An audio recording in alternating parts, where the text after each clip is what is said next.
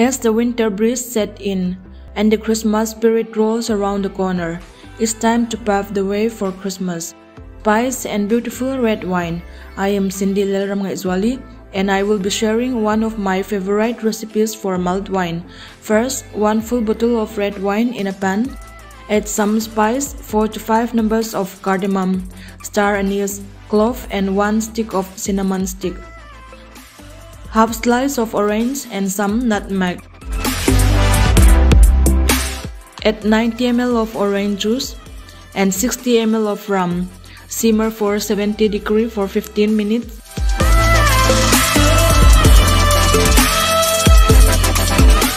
And pour in a red wine glass. Garnish of orange slice and spice. Cheers!